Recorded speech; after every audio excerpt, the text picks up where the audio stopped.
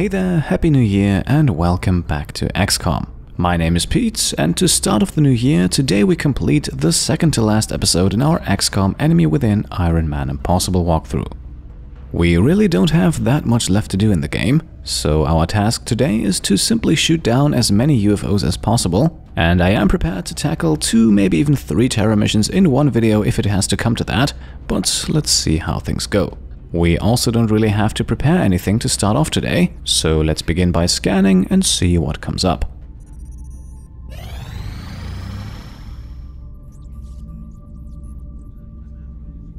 Contact detected. Right, the first UFO of the episode is a landed abductor, but as always we will ignore it and wait for the battleship, which we can then actually shoot down. Is sure to displease the Council. One of our top priorities is to maintain satellite coverage over the Council's member nations.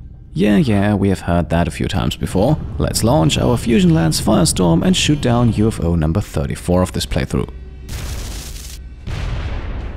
We're getting eaten up here! Alright, there we go, a good start, and the crash site will of course not be cleared, so let's keep going and see what else we can find. Commander, we just received a Priority 1 request from the Council. Okay, up next we have a council mission waiting for us, but just like landed UFOs, those are missions that we can ignore. This will result in a bit of a panic penalty, but overall nothing that we need to worry about just yet. A request for 6 plasma rifles will then swiftly be ignored, and soon after the first important mission of the episode finally appears. As you can see, skipping the council mission has resulted in a moderate panic increase across Asia, but if we successfully complete this next terror mission here, then those numbers should go down again. So let's jump in, same squad as last time. I'm still hoping to give Shoji some psionic experience and not only face Sectopod after Sectopod.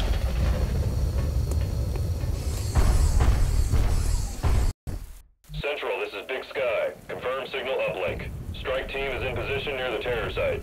Awaiting confirmation. Solid copy, Big Sky. Strike 1 has been given the green light. Your highest priority is to protect those civilians. Alright, here we are, another fairly linear highway map, and I think we have played on this one before. At this point in the game, some repetition is pretty much unavoidable, I'd say, and we start things off as usual with a scouting dash and a rescue. Why are you just standing around? Go!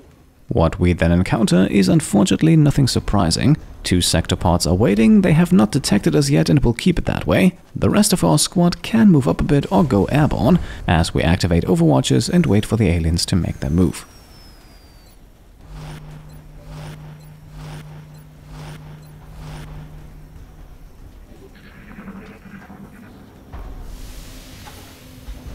Now, unfortunately, the group in the back is the one that triggers reaction fire first. I had hoped for that to be the other way around, but as you can see, we're getting some good results.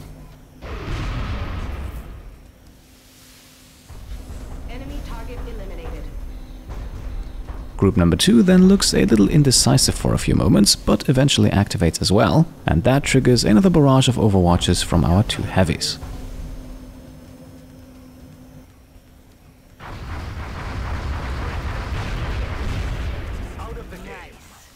And there we go, all 4 drones have been eliminated. That is certainly a good start, even though the Sectopods themselves both remain unharmed. Taking out 2 in one turn might be a bit tricky, so let's disable the one on the right. Which also results in Andrea here only coming under reaction fire once. Taking fire over here. The shot then misses, which is good, and now Luisa can move freely. First, up to the wall here to rescue 2 more civilians. Get to the ship and keep your head down. And then, using run and gun, to go over to the left side of the Sectopod. Headed there now. Before she fires though, we will launch a Shredder rocket with Kim Lupai, which will now only kill 1 civilian instead of 3. Firing rocket.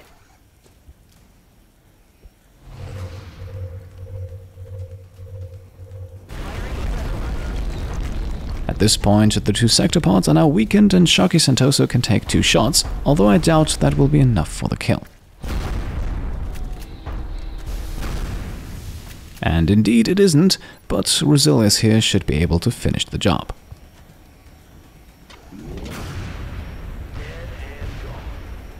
That is 1 enemy down, and double tap gives him another shot, so let's use that to go for the headshot against enemy number 2. Bye-bye. That brings the Sectopod down to 9 hit points, and up next we're moving up with Shoji. His hit chance isn't great, but at least he will activate holo targeting. And despite the miss, we now have a slightly improved hit chance with Mech Trooper Astro Cook, so let's take the shot to end a rather complicated first turn.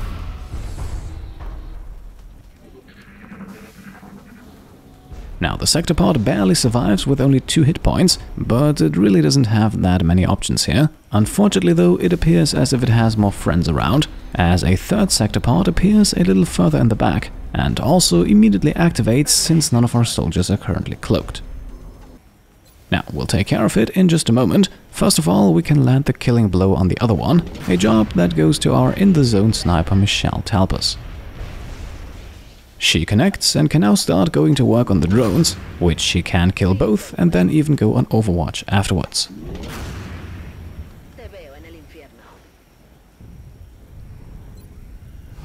Our third Sectopod, meanwhile, is out of sight but active, so I think it's best if we let it come to us. And I would say Andrea is the perfect bait for that. She could certainly take a hit, while everyone else goes into stealth mode and Roselius goes on Overwatch.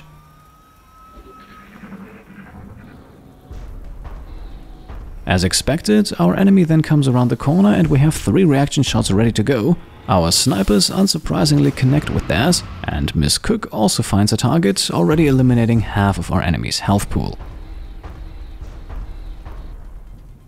However, as expected, Andrea becomes a target herself just a few moments later, and unlike its fallen companion, this Sectopod here appears to be a bit more accurate. And not only that, but we also catch a glimpse of a 4th Sectopod on the map, so it looks like it is once again going to be one of those missions. Fortunately enough though, that one does not detect our squad just yet, so we can focus on eliminating the 3rd one first, starting with a double tap from Mr. Wargal.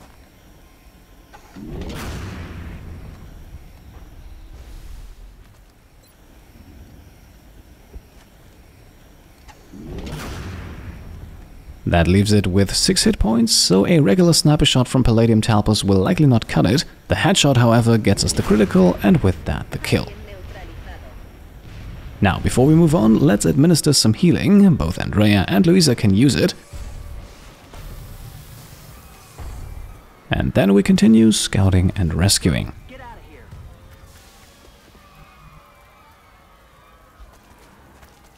This then reveals the location of Sectopod number 4, so we will have to approach with our 2 heavies in ghost mode to remain undetected.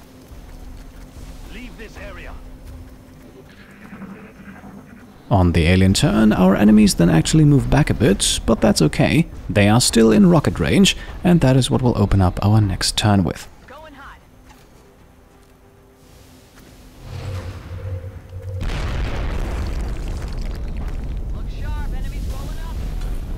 Now we do have another disabling shot ready to go, so there is no need to go for the kill here. Instead, we can stealth up with Shoji to get him into a better striking position. And that reveals, surprise surprise, Sectopod number 5 of this mission. I think I've actually never had that happen before. So far, 3 or 4 Sectopods were unfortunately the standard on most Terra missions. 5, however, that is a whole new level. But we are actually in a not so bad spot here, so I think we should be able to manage somehow. The guaranteed disabling shot is then our only logical option. Afterwards, the threat is neutralized, at least for the time being, so let's move up our remaining soldiers. Luckily, the other Sectopod's line of sight is largely blocked, so we can keep it from activating and making things harder.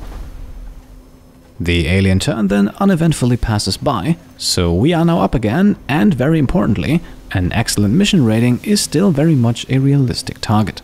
Now, first of all, let's take a free shot with Luisa here. With a 99% hit chance, I would be very surprised if she misses.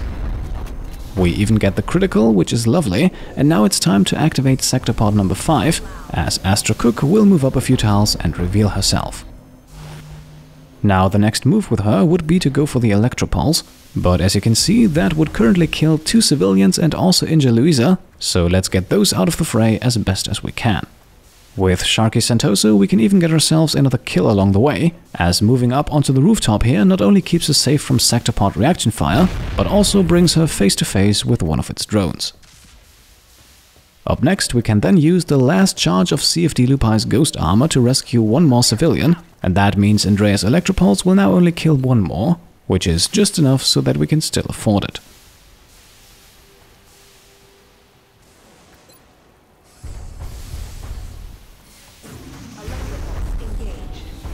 With the Sectopod inside of the bus deactivated, we can now also safely move up with Shoji, who can start cleaning up by taking out the last drone on the map. Speaking of cleanup, a headshot from Rosilius should then also be enough to take out Sectopod number 4, and indeed, the critical hit gives Mr. Wargal yet another kill. No major damage detected. That thing's gonna blow. While Palladium Talpus then reloads to end our turn, we can also see that it was a good idea to keep some distance from the car with Kim here. Despite the explosion, she now remains unharmed, and we can now go in for the kill. First of all, we'll launch a volley with Shoji just to activate holo targeting. This then boosts CFD Lupai's hit chance to 62%, which is respectable enough, I'd say, to take 2 shots. Adjusting sight. One misses, the other one hits, and now it's Andrea's turn. If she doesn't move, she can also fire twice, so let's see where that gets us.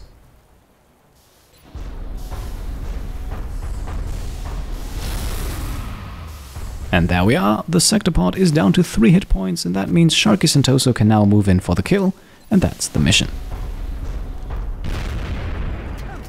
Mission accomplished. Okay, so that was certainly something. Let's just hope that the game will not be as generous with the enemies for whatever mission comes next, because on a different, slightly more open map, things could have gone much, much worse. Our troops are making it look easy out there. Let's hope they don't get too cocky. Back in the base, we then have nothing to report, no injuries and no interesting loot, but at least a sizable panic decrease. We will be in touch, Commander. And with that, I would say we are ready to keep scanning. After all, we still need to shoot down 6 more UFOs, so let's get to it. Contact detected. And our next UFO is once again a landed one, so let's ignore it and wait for the battleship. Contacts. We're putting our entire satellite network at risk. And there we go, the battleship is here, so let's send out our Firestorm and go for UFO takedown number 35. Taking heavy fire. This was a close one, and I actually pressed the dodge module there in the last second. The fight was over before it could trigger though, so we get a bit lucky and still have 2 of them remaining. The crash site, of course, will be left alone as usual, and that should already bring us to the next council report. Incoming transmission. You've done an admirable job in combating the alien threat over the course of this past month, Commander. However, we still believe there is room for improvement in your efforts. Remember, we will be watching. Just a C grade this month, but at least we don't have any countries that we have to worry about panic-wise, so we can jump into November with 5 more alien UFOs on the list. Contact detected. And it looks like the game does not want to give us anything easy here today. Once again, the supply barge here has already landed, so takedown number 36 will have to be yet another battleship. We're going to lose coverage. A request for 3 UFO flight computers will then be ignored, and shortly after, as expected, the battleship appears, and you already know the drill. Let's take it out.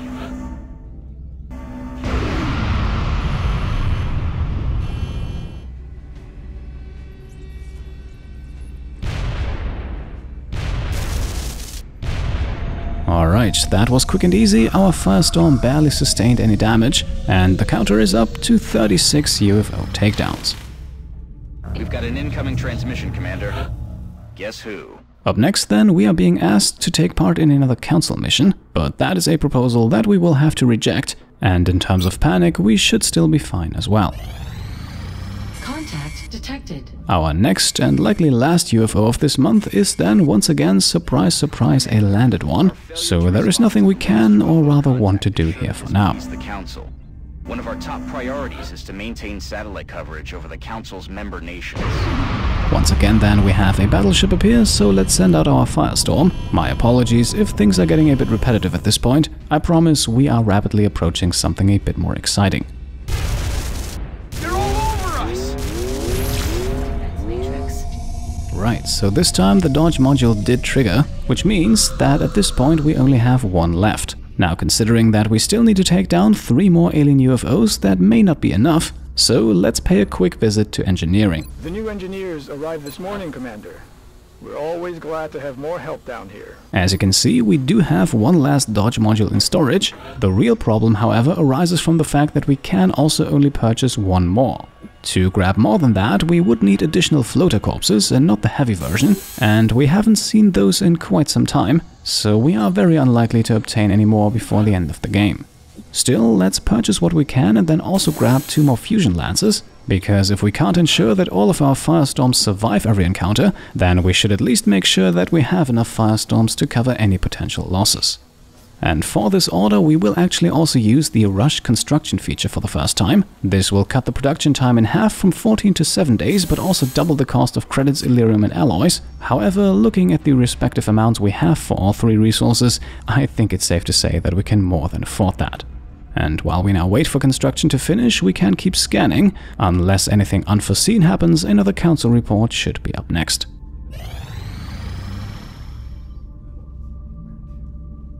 Incoming transmission. You've done an admirable job in combating the alien threat over the course of this past month, Commander. However, we still believe there is room for improvement in your efforts. We will be in touch, Commander. Right, so we get another C grade this month, and panic in the United States is something we should keep an eye on. In case you didn't notice though, we did get lucky with no terror mission this month, which on the other hand also contributed to the USA now having this panic level. I am pretty sure though that now in December we will have another terror mission, and as long as that takes place at the end of the month, we should be fine. Now, in the meantime, we have outfitted our 2 new firestorms with fusion lances, and installing those only takes a single day, so here we are again and we can now transfer them to where they need it. Now, for some reason, for the past few months, that has mainly been North America, so let's put one there and then the other one to South America, and I think that is also all we need to do here. In my opinion, there is no need to order any additional ones. Keep in mind that we only have 3 UFO takedowns left, and that we do still have 2 dodge modules as well. Commander, we've got another transmission coming in from the Council. And the month begins with another council mission, and unfortunately this one does take place in North America, so by rejecting it we will likely bring the United States to the panic limit. Still, it is early in the month and we should have no issues correcting that. Aircraft transfer complete. And here you can see it, panic in the US has reached critical levels. Again though, with multiple UFO takedowns and very likely another terror mission all still waiting for us, we should be able to bring that back down before the month comes to an end and we risk losing a country. UFO takedown number 38 will then finally occur on something else than a battleship. The large scout here is absolutely no threat for us and should go down in just a few hits. This also means that we should be able to finish the rest of the game without losing a firestorm. Even if the next 2 UFOs are both battleships, then we have dodge modules for both of them. Contact detected. And it looks like at least the next UFO will indeed be a battleship, as we will not engage the landed abductor here, and instead wait until we can finally shoot down UFO number 39. At risk. Another request, another rejection. I think it's safe to say that we have more important matters to attend to. Contact detected. And there we are, our second to last UFO takedown is just around the corner.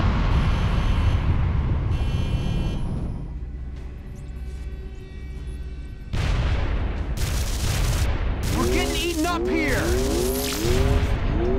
Alright, that leaves us with only one more UFO to shoot down until we finally unlock the Shooting Stars achievement. That is all we have been grinding for the last few episodes. It has not always been overly exciting, but we're nearing the end. And since we are, let's quickly head over to engineering again, as there is one more facility that we still have left to build. The new engineers arrived this morning, Commander.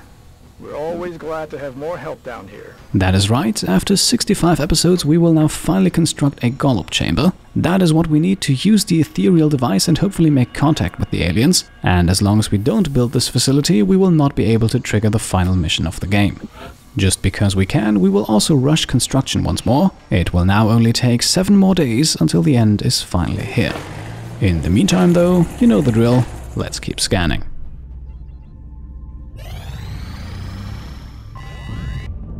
And there it is, I had already been waiting for it. 2 months in a row without a terror mission would have been a bit much to ask. I can pretty much guarantee it though, this here is going to be our last terror mission of the entire series. So let's jump in and see what is waiting for us.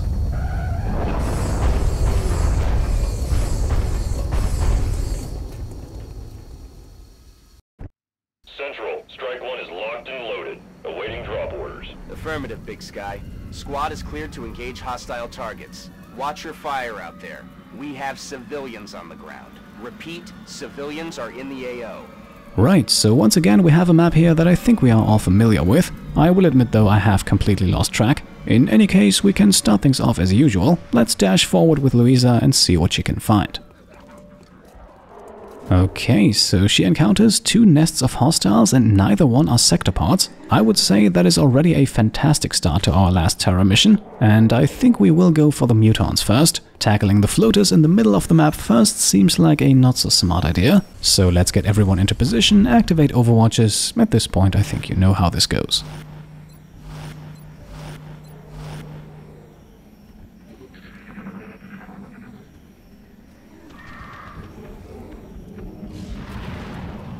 And there we go, despite movement from the floaters, we thankfully do not unload on them. Instead, it looks like the mutons will now suffer the full barrage.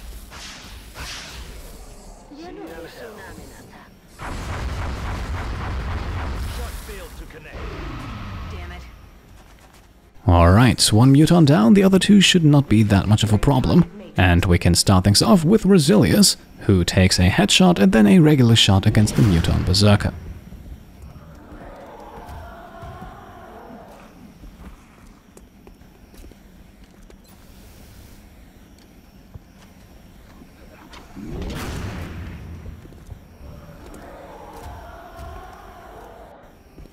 And that leaves Michelle to first go for the kill against the berserker, which then triggers her in the zone ability, allowing her to follow things up with a headshot of her own.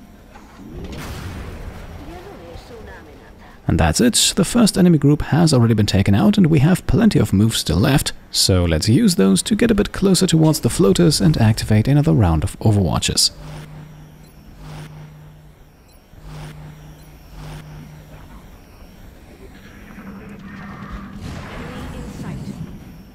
And once again, we're getting off a good number of reaction shots here. Not all of them connect, but our enemies definitely feel the pressure. Targeting system malfunction. Shoji then actually lands a kill and can follow things up with a mind fray. After all, that is why he's on these missions in the first place, and today we finally have the chance to give him a bit of psionic experience.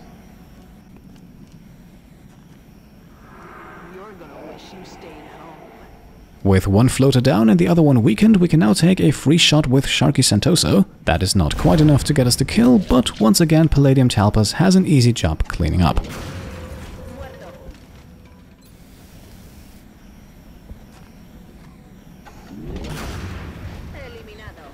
And with that we have taken care of group number 2 as well and can keep scouting, which to my genuine surprise reveals another group of mutons. So at most we're facing only 2 Sectopods this mission, which is a lower number than we have faced on pretty much every terror mission for the last 10 or so episodes.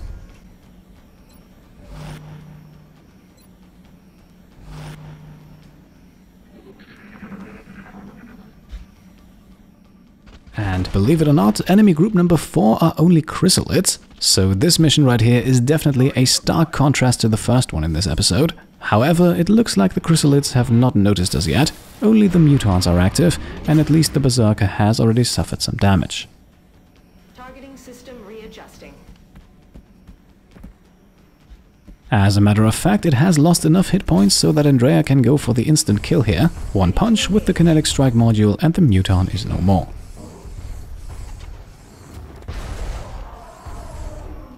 For the one closest to us, we can then try our luck with Resilius, who is not guaranteed the kill, but could do enough damage for the kill. And he does indeed get the kill, which means his second shot can now go against the muton in the back. Let's see if he gets lucky again. Alright, not this time, so it is once again up to Michelle to clean things up. And that removes group number 3 from the map, and once again the chrysalids are not active yet. So let's stealth up with our 2 heavies, activate a few overwatches and see where that takes us.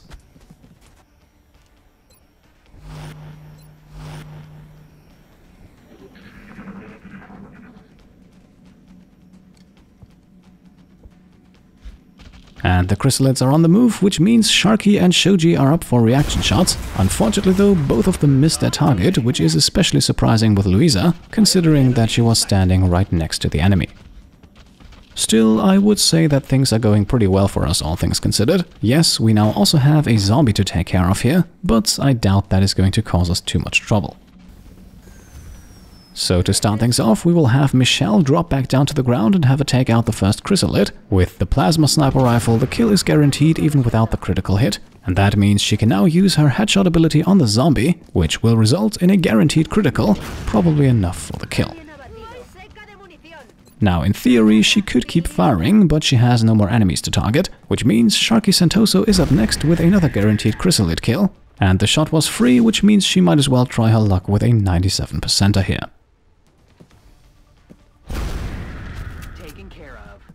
And with that we are already down to only one more group of enemies, so let's finish our turn by moving up a mech trooper Astro Cook, and then we can activate another round of overwatches.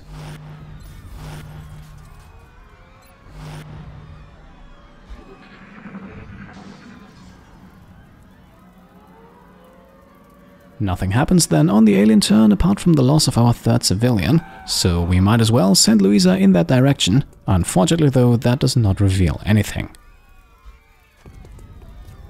A cloaked CFD Lupai, on the other hand, is much more successful. She rescues another civilian and finds enemy group number 5. And there you have it, what would a good terror mission be without at least one Sectopod?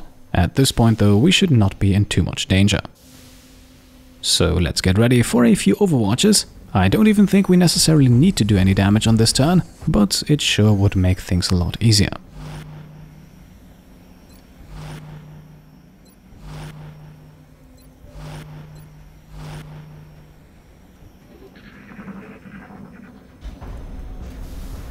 As usual then, our squad targets the drones and not the Sectopod. However, at least both of them are defeated that way, which now leaves only one more enemy between us and victory. And well, this should not be too difficult, so let's start things off with a Shredder rocket from Kim. Following that, Resilius can take aim with a headshot. That results in a critical hit, and that means the kill will be ours in just a few seconds. Mr. Wargal's second shot deals 6 further points of damage, and once again it is up to Palladium Talpas to land the killing blow.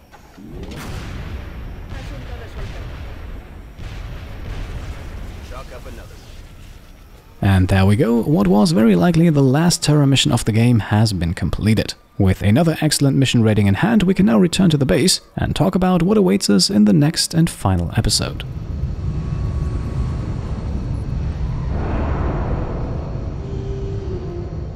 Well done, Commander. It's always good for morale when everyone makes it home safely. So here we are, unfortunately no psionic level up for Shoji, which is not the end of the world, but certainly less than I had hoped for. Since 2 missions have passed since we unlocked the first one, we are also automatically awarded a second Athenian shield here, so in the next video we'll have an extra medal to put on someone. My first impulse would be to give this to Andrea for even more survivability, but if you have other ideas then feel free to let me know. Remember, we will be watching.